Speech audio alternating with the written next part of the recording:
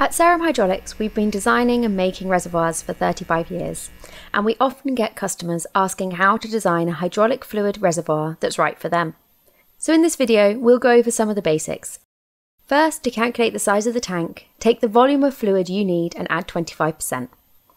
This will ensure there is always enough for safe and worry-free operation.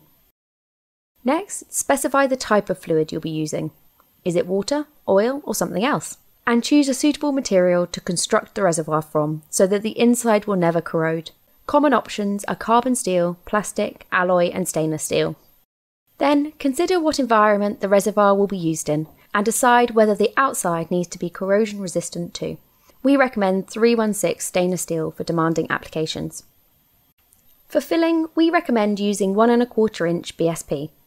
For a great range of options, consider Elisa polymer caps. They can be equipped with foam to stop dirt entering the reservoir, pressurised or breather caps to allow for the expansion of air and fluid, splash guards to avoid spillage, and dipsticks or indicators for checking levels.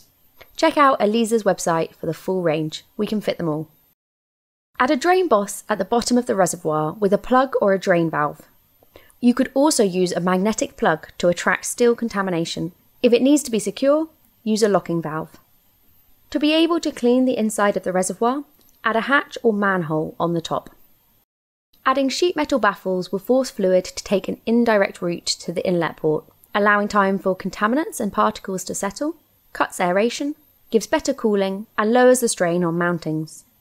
Use a diffuser on the return port so that fluid doesn't spray into the tank and cause air bubbles, which could damage the system. Take a look at stealth return filters.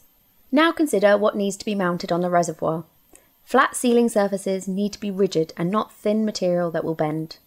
We use 6mm stainless or carbon steel plate or 10mm alloy for lids, filters and parts. This may seem thick, but welding does distort metal, so this thickness is necessary. Make sure that all the joints, including screws, are sealed, so that rainwater, for example, can't leak through into the reservoir fluid. These are some of the most important features when designing your reservoir. If you have identified exactly what your application needs and you can find an off-the-shelf reservoir that works for you, then this is often the cheapest and easiest option.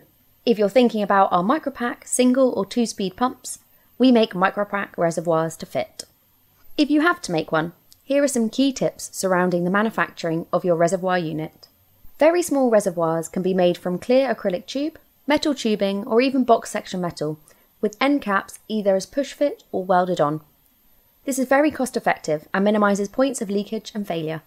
On bigger reservoirs, laser cutting and CNC bending are great options for a solid build. Bending is cheaper than welding, so keep welding to a minimum. Especially avoid including small and intricate features that are difficult to weld, as this is very often where leaks happen. Try to laser cut the mounting holes into the sheet metal wraps in one array on one sheet, as this gives amazing accuracy. And remember, always leak test it. Never take a chance. Thank you for watching our crash course in designing hydraulic hand pump reservoirs. As the hand pump experts, we've got solutions for a wide range of demanding applications. If you need more tips and advice, talk to us today, comment below, or find out more at serum-hydraulics.co.uk.